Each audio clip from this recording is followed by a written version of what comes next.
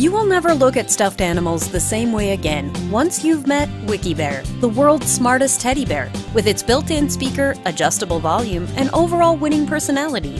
How much is the WikiBear? WikiBear is expected to hit the shelves on September 2014 with an estimated price of $60 US. Now let's have a look at some of the main aspects.